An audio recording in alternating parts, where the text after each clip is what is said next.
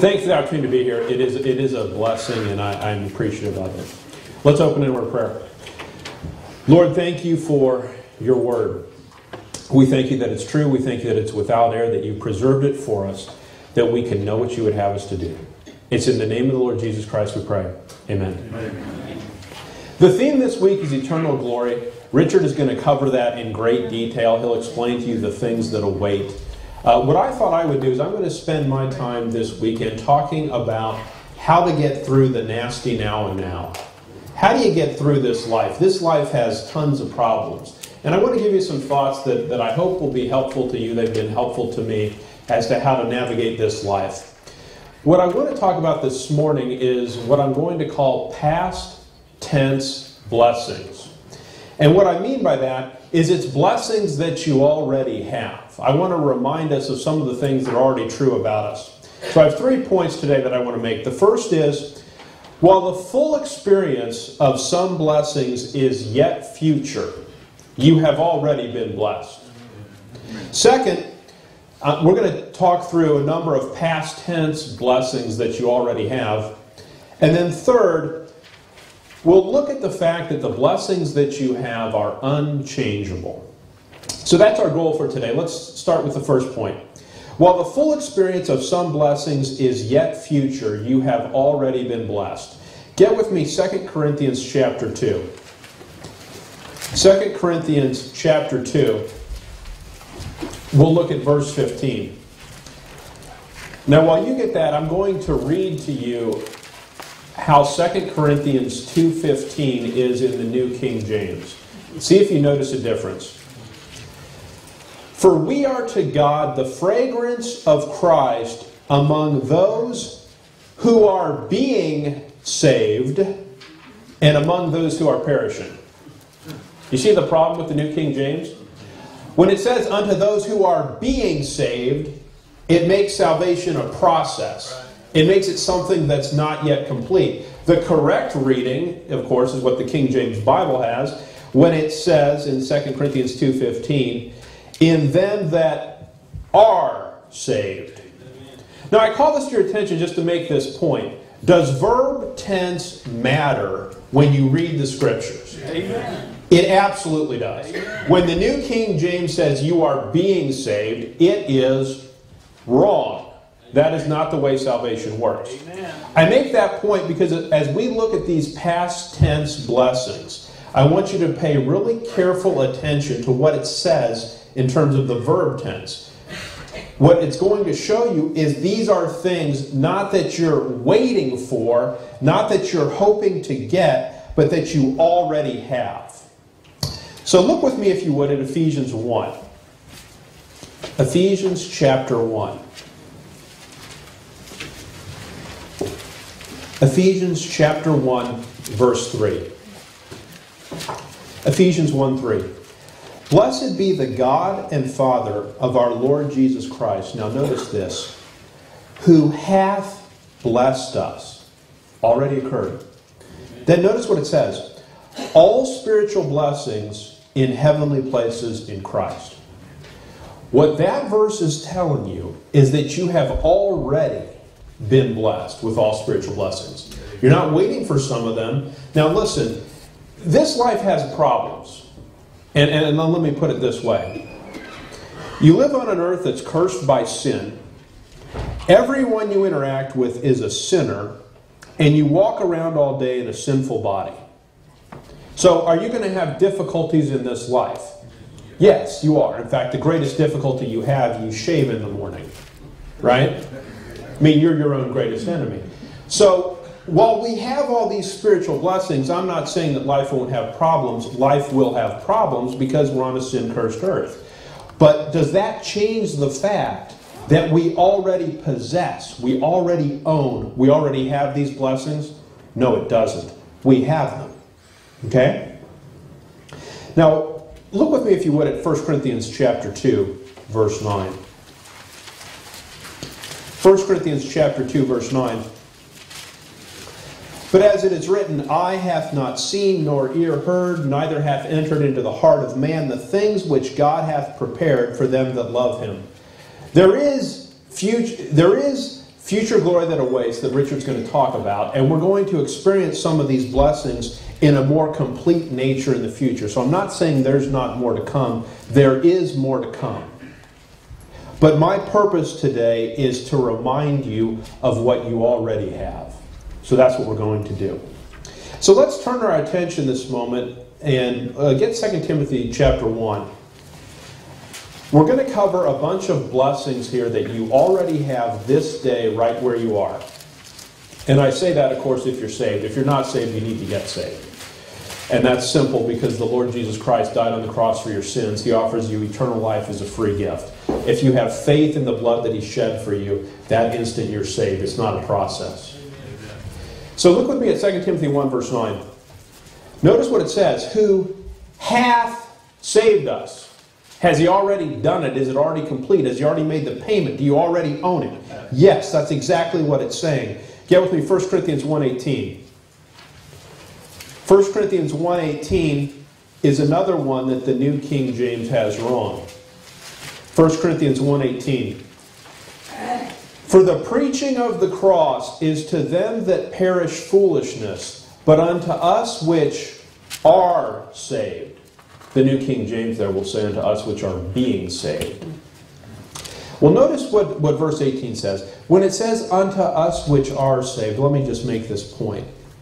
That means once you have believed the gospel, you are from that moment forward saved. You already are. That ought to give you some clarity about eternal security. If you can lose it, if you can forfeit it by something that you do, then you're not really saved at the moment, are you? You're still in jeopardy.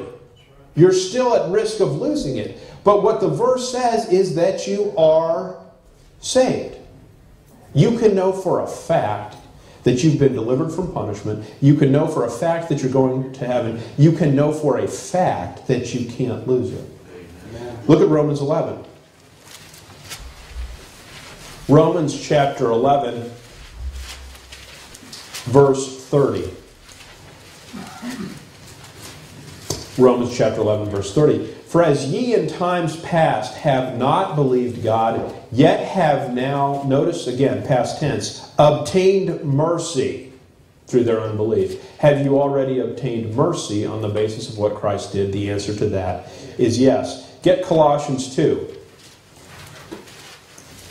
So I'm not going to number these out, but we have about 18 or 19 of these past tense blessings, and we're just going to go through them. And it may feel like I'm giving you a list, and I guess I am. What I want you to just do is what I find to be the case is this. I find that sometimes in the commotion of life, we can lose track of what's real. Because what happens is we get busy, right? And there's problems, there's things to focus on. And sometimes it's helpful to just be reminded of what you have in Christ and who you now are. Amen. So Colossians 2:13. And you being dead in your sins and the uncircumcision of your flesh, hath He quickened together with Him, notice, having forgiven, past tense, it's already happened, you all trespasses. So let me ask you a question. Is there ever a time where you reflect back on life and there are things that you regret? And the answer, of course, is yes. And are there ever things where you think and you feel guilt about because you realize I didn't handle this the right way and I should have done something else, and I'm just not proud of the way that I did something? The truth, of course, is that we all have those things, right? The things that we would avoid if we could. The things that we could change if we could do them over. What I want you to know, if Colossians 2:13 is true, which it is, you have already been forgiven for how many trespasses? All of them. So do you need to continue to feel guilt about it? You've already been forgiven for it. For all of them. See, let's be honest. Isn't it easy to beat yourself up over things that you've done? And the answer is that it is. Let me put the question this way. Do athletes remember more keenly their greatest wins or their greatest losses? They do, don't they? They remember the greatest losses. It's more painful. There's more regret. There's more the sense of what I could have done. Well, that's the nature of what life is. We have a keen memory of many of our failings. And if you allow your mind to dwell on those things, it can just consume you and ruin you. Because you'll dwell on all your failings, which you're a sinner, you have many of them. But Colossians 2:13 is emphatically true. You right now have already been forgiven for everything bad you ever did. And so you don't have to live with the guilt and the regret. It's forgiven. God, who knows you perfectly, who knows all those things, has forgiven you of all of them. That's just awesome. Get 1 Corinthians 6.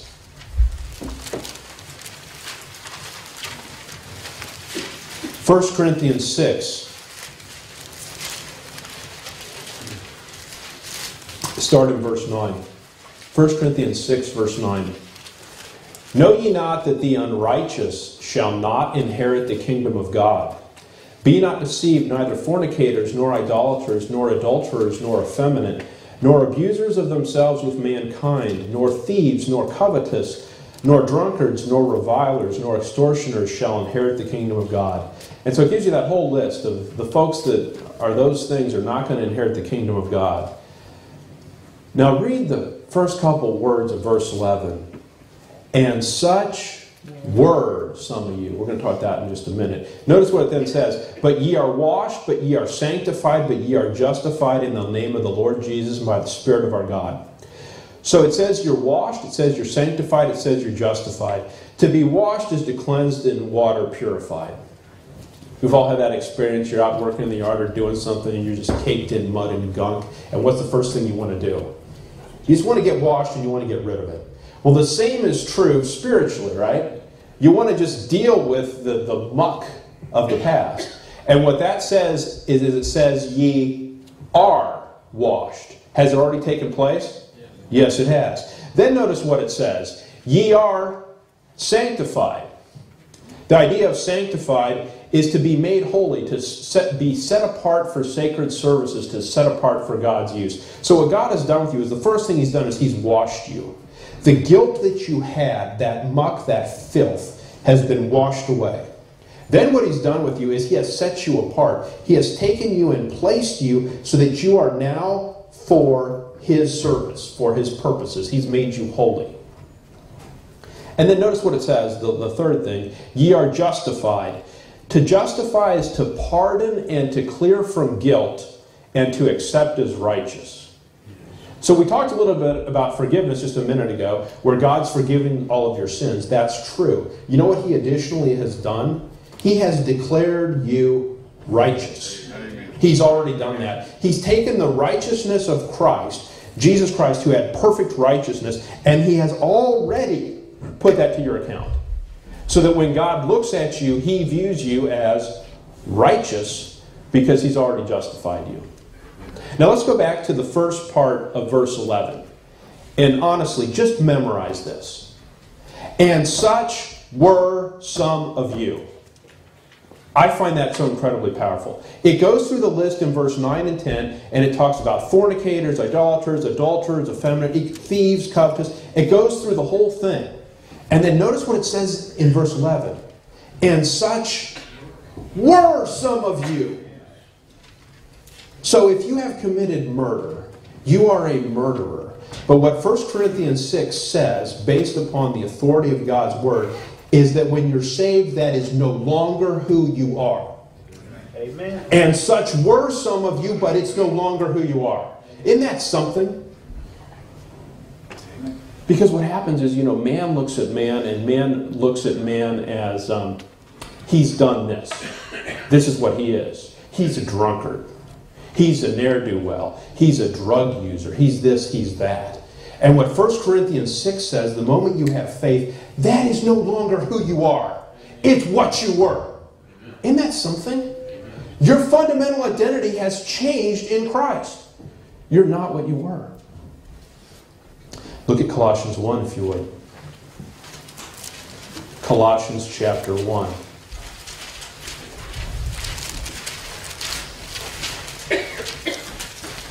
And again, so keep me honest on this, but keep looking at these verses and notice how they're all past tense.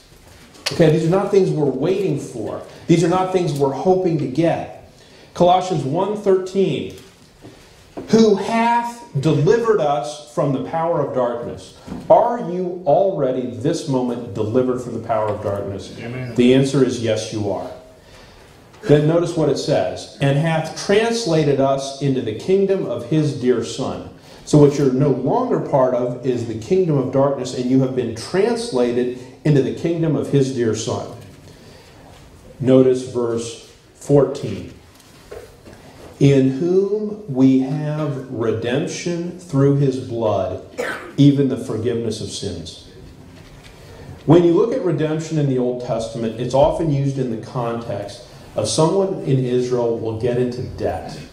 And in order to, what they'll then be forced to do financially is they'll have to mortgage, they'll have to part with a piece of property, and that they would like then to redeem in the future. But what they need to do is they need to redeem themselves. They need to be purchased out of this slavery of debt that they're in. Now, when you take that metaphor and you think about it for your life, here's the problem you have. You are under the debt, you were at one point, of your sins. Your sins created this massive debt toward God, right? And if you think about that honestly for a moment, do you think that you sinned once a day? Or did you sin more than that? Right? So if that makes you 10 years old, let's say. So once a day times 365 times 10, you had these 3,000 sins, right? And of course the reality is, do you sin more than once a day? Of course you do. And many of us are older than 10. So you know what that means? You have these tens of thousands of sin debts that you owe God. That's just overwhelming, right? It's not an issue of owing millions of dollars. It's you have to satisfy the righteousness of God, and you've heaped up all these sins. Well, what verse 14 says is you already have been bought out of the debt that you were under. Amen. I mean, that would have been crushing, right? I don't understand how people can think they can work their way to heaven. Amen. People have the idea, well, if my good outweighs my bad, then I'll be okay. Okay, first of all, that's not true. But let's say that's true. Are you insane enough to think your good outweighs your bad? Are you aware of your bad? Your bad is constant and you keep heaping it up. Amen. Right? Amen. Well, what verse 14 says there is that you have redemption through his blood. You've been forgiven of all sins. Get Galatians 2. Galatians chapter 2, verse 20. I am crucified with Christ. Nevertheless I live. Yet not I, but Christ liveth in me. So you've already been crucified with Christ. What does that mean? Look at Romans 6. Romans chapter 6, verse 6. Knowing this, that our old man is crucified with him, that the body of sin might be destroyed, that henceforth we should not serve sin. So you've been crucified with Christ. Romans 6 makes clear that what that means is that your old man has been crucified. And this is probably not the right definition, but this is the way I think of it. What the old man is it's everything about yourself that you hate. Right? Are there things that you see in yourself that you hate? And the answer, of course, is yes. Paul says in Romans 7:15, but what I hate, that do I. Have you ever found that experience in life where you just end up doing things that you hate? What Romans 6 says, though, is that our old man has already been crucified. Galatians 5:24 says that God has crucified the flesh with the affections and lusts thereof. Look with me at Ephesians 2. Ephesians chapter 2. Ephesians chapter 2, verse 1. And you hath he quickened who were dead in trespasses and sins. So there's a couple things going on here. The first thing is that your old man was crucified. He was put to death. But then you have been quickened. You have been given life. So I'll use this as an example. I hope this doesn't offend anyone. There is a modern fascination with zombies. And I can't understand this and I can't stand it, right? I mean, they're just absolutely disgusting, right? And they have all these zombie movies, and they have people that are sort of, they're dead, but they're walking around, and it's just disgusting. The verse that it reminds me of, Proverbs 8:36, all they that hate me do what? Love death. And so there's this modern fascination with death. Can I suggest to you that what happens is what's actually going on the earth is grosser than any of those movies? Because it's not people that are physically dead walking around, but what the earth is full of is it's full of people that are breathing, that are physically living, that are spiritually dead. Right? So they wander through the motions of life, and there's great commotion, and there's great activity, and there's commerce, but what are they? They're spiritually dead. And if they don't solve that problem, this is actually the best part of their eternity. Right? Amen.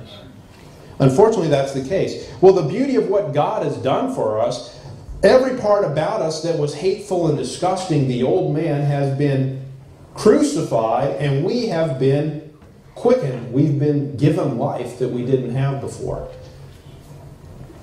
By the way, what is the Bible definition of eternal life? If you study that out, what John 17:3 says, now this is life eternal, that they may know thee, the only true God, and Jesus Christ whom thou hast sent. Well, the reason I mention that point is people sometimes think, well, eternal life is something in the future. No.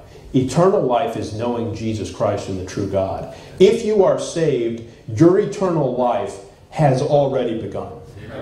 Right? You already have it. Get with me Galatians 3. Galatians chapter 3.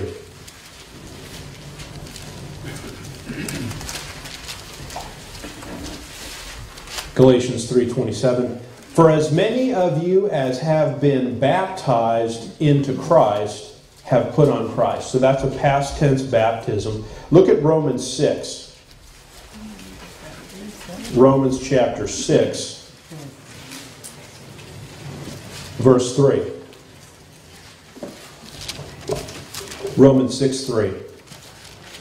Know ye not that so many of us as were baptized, again past tense, into Jesus Christ were baptized into his death. So what that means is, and that's obviously not water baptism there, what that means is that when you were baptized into Christ, what you were specifically baptized into was his death. So read verse 4.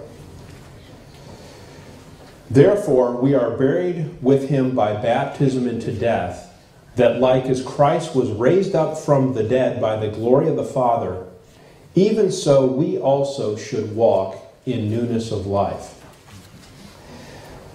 What that means then is verse 3, we were baptized into death, and that we were buried with him in verse 4.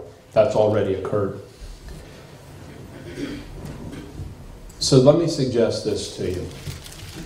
One of the reasons you can clearly know that you're going to get a new body, that you're going to be resurrected from the dead, that you're going to get a spiritual body at some point in time, is that what happened to you is you were baptized into Christ's death, and you were buried with him. And how much hold over Jesus Christ did death have? I mean, he conquered it, right? Look with me at Hebrews 2.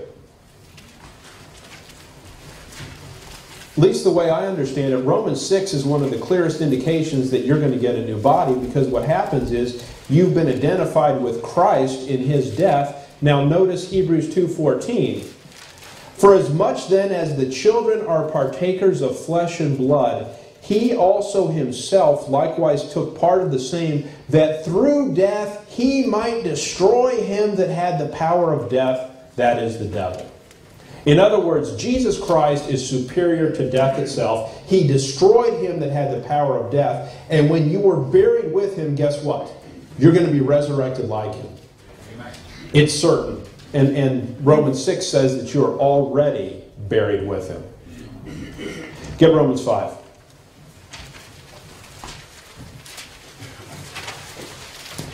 Romans chapter 5. Romans chapter 5, verse 10. For if, when we were enemies, we used to be enemies, we were reconciled to God by the death of His Son. You've already been reconciled according to that verse. You know, one of the things that happens in life, and I'm sure you've seen this, is you have relationships that are estranged, right? Other people that for some reason they won't talk to you or you won't talk to them. Sometimes these things last for a long, long, long time. Well, guess what? You've already been reconciled to God. You were an enemy, but what Christ did was sufficient that God views you as already reconciled to Him. Look at verse 1. Therefore, being justified by faith, we have peace with God through our Lord Jesus Christ. That's a verse I reflect on a lot. Here's why. Do you ever hear people say, I don't feel saved? And they say those things because what they're telling you is that they're evaluating their spiritual life. They're evaluating their relationship with God by what they feel. Right? So for whatever reason, they don't feel right about things at that time. The beautiful thing in verse 5 is it tells you, number one, chapter 5, verse 1, you've already been reconciled to God, and notice what it says. We have peace with God. So do you right now, this moment, have peace with God? Yeah. The answer is yes. Can you lose it? No. Well, I don't feel like it. It doesn't matter what you feel like. You already have peace with God based upon the authority of that verse. Isn't that something? I mean, you used to be an enemy, but now God has already made you at peace with Him. Look at Ephesians 1. Ephesians chapter 1, verse 6. Ephesians 1:6. To the praise of the glory of His grace, wherein He hath made us, notice, accepted in the Beloved. Are you already made accepted in Him? Yeah. Yes. Have you ever dealt with things in life where people don't accept you? They resent you? For whatever reason, they don't want you to be part of what they're doing? Well, of course we have. We've all dealt with things like that. Ephesians 1:6 tells you you are already accepted in the Beloved. Think about that just for a minute. Does God have perfect, total love and acceptance for His Son? Yes, He does. Is there a time where He wants him to not be there, He wants him to go away? Or is it a perfect, loving relationship? It is. It's one of total acceptance. And what Ephesians 1:6 is that it says you are already accepted in the Beloved. That's just great. Ephesians 1:14. Which is the earnest of our inheritance until the redemption of the purchased possession. Have you already been purchased by God? Yes, you have. Get Romans 8. So now let's talk about predestination. Predestination is not what many theologians think it is. Romans 8:29. For whom He did foreknow, He also did predestinate. And that includes you as a member of the body of Christ. Notice what it says there. He did predestinate to be conformed to the image of His Son, that He might be the firstborn among many brethren. Moreover, whom He did predestinate, them He also called, and whom He called, them He also justified, and whom He justified, them He also glorified. So what that's saying is, number one, you've already been called, you've already been justified, you've already been glorified, and God has predestinated you. So let's make sure we understand what that is. Look at verse 23. And not only they, but ourselves also, which have the first fruits of the Spirit, even we ourselves groan within ourselves, waiting for the adoptions. Now here's an example of something we are waiting for. Waiting for the adoption, to wit, the redemption of our body. So what is the adoption on the basis of that verse? The redemption of the body, right? What event is that? Rapture. It's catching up with the body of Christ, right? So we're waiting for the catching up. Now notice with me Ephesians 1. Ephesians chapter 1. Ephesians 1, verse 5. Having predestinated us. That's already occurred. Having predestinated us unto the adoption of children by Jesus Christ to himself. So let's make sure we understand what those verses just told us. Romans 8 said we were predestinated to be conformed to the image of his Son. Romans 8 also told us the adoption is the redemption of the body. When we turn to Ephesians 1, it says we're predestinated unto the adoption. Ephesians 1:5. So here's what this means. Does God predestinate all the events of your life? No. Does he predestinate that you go to McDonald's? No. Does he predestinate that the guy cuts you off in traffic and, he doesn't predestinate any of those things. There's no verse that says he does. But there is a verse that says he predestinated you unto the adoption. So what does that mean? Here's what that means.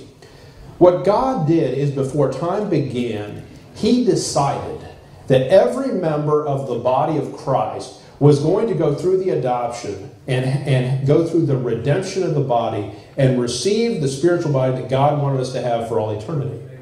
What that means is this. Has God predestinated your future? And the answer is yes. Whether you like it or not, you are going to be caught up, you're going to get a new body, and you're going to be in heaven forever. Right? He has predestinated the body of Christ to doing that. He hasn't predestinated everything that's going to happen the rest of this day or the rest of your life, but has he predestinated what he's going to do with you in giving you a new body? Yes, he has. Look with me at Ephesians 3. Ephesians chapter 3. Look at verse 11. And I should read 9, 10, and 11, but I'm just going to read 11 so you see this. According to the eternal purpose which he purposed in Christ Jesus our Lord. What God did in time past is he had an eternal purpose with the body of Christ, and you get into the body of Christ by faith, where he has a purpose that he is accomplishing with you for all eternity. You're in Ephesians, get Ephesians chapter 1. Ephesians chapter 1. Verse 9. Now let me just say this before we go on. One of the things I rejoice in more every day is that I'm predestinated unto the adoption. And you know why? These bodies keep falling apart. Right? I mean, I'm sure that's your experience. That's my experience. I find there are times where I wake up and I hurt. And I didn't do anything but sleep. Right? And how can this be? Well, it's because this body is a mess. And hallelujah, God has predestinated the body of Christ to get new spiritual bodies in his perfect timing. So that's pretty exciting. Ephesians 1 verse 9. Another thing God has done for you is he has informed you. Having made known unto us the mystery of his will. You know God's desire today? He wants members of the body of Christ to know his will. And he's made it known unto us. If we are ignorant of it, it is not his fault. It is our fault because he's made it known unto us. Look at verse 11. In whom also, notice, we have obtained an inheritance. Do you already have an inheritance according to that verse? Yes, you do. 2 Thessalonians 2. 2 Thessalonians 2, 16.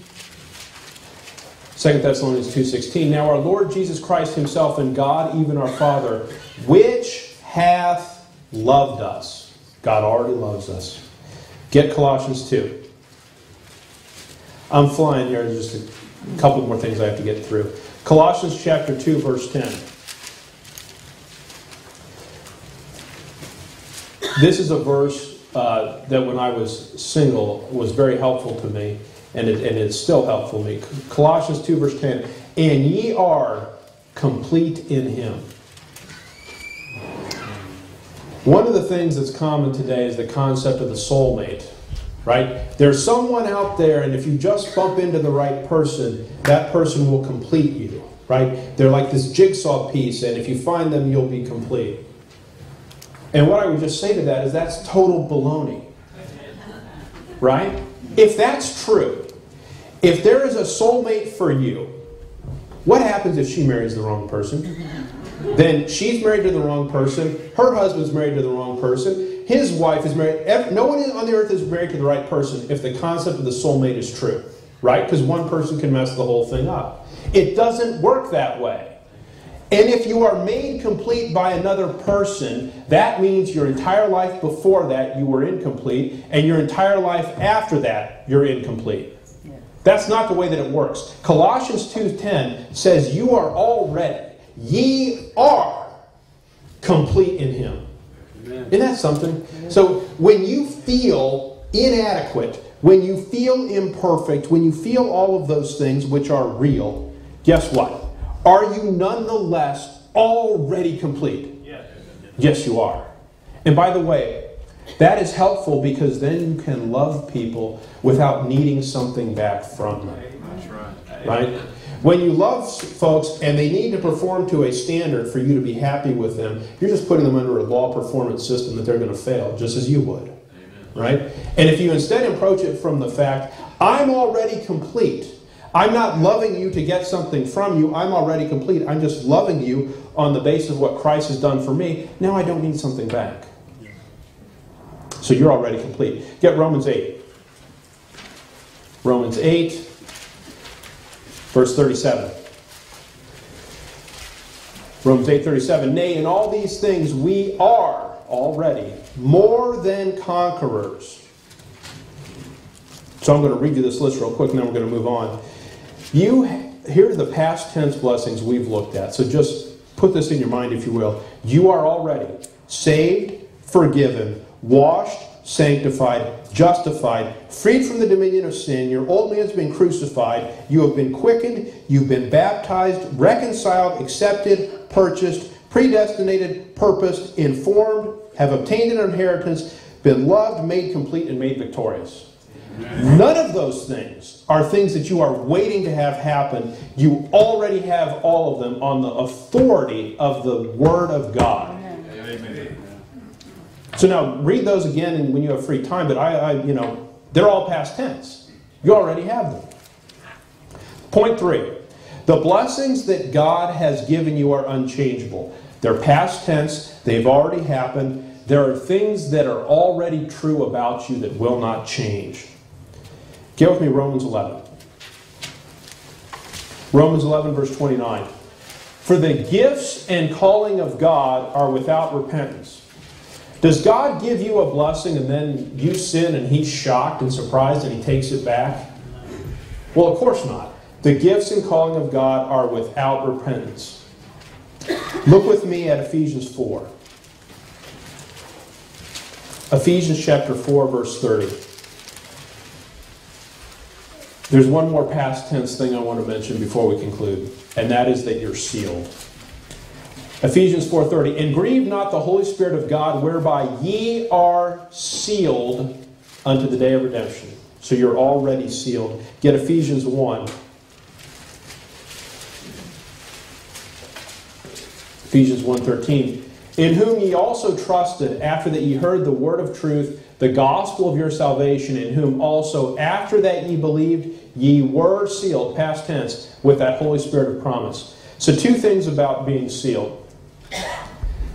The first thing a seal does, you see this in the movies all the time, the king will issue a proclamation, they'll put some wax at the bottom of it that's hot, and they take the king's seal and they stamp it, right? So then they'll go post that in the kingdom, and when you disobey that proclamation, you're not just disobeying a piece of paper on a tree, you're disobeying the authority of the person that issued the proclamation.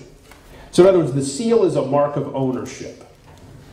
We talked earlier about how you're purchased. Well, you are now not your own, you belong to God. The next sense of the word sealing, you've all done this, you bring the jar of pickles home from the store and you crank it a fourth of a turn, right? What happens? It pops because you've broken that seal. Well, notice verse 13. What are you sealed by? With that Holy Spirit of promise. So how many things in the universe can overpower the Holy Spirit? Well, Satan can't, and guess what? You can't either. So those blessings, your ownership by God, what He's going to accomplish in you, can't be changed because nothing can overpower the Holy Spirit that's sealing you. Look at verse 14. Which is the earnest of our inheritance until the redemption of the purchased possession. So we all know what earnest money is, or a down payment. You're buying something big, let's say it's a car, and you want the seller to hold it for you, so you put down some money and you're going to come back with the rest of it. You put down your earnest money. What happens if you don't come back with the rest of the money? They keep your earnest money. Yeah, you can lose it, right? So now think about what that verse actually just said. You were sealed with that Holy Spirit of promise, which is given you as an earnest, a guarantee of what God's going to do in the future. So here's my question. How many transactions does God start and then run out of money and forfeit the Holy Spirit because He can't complete it? Well, it's just insanity to even ask the question, right?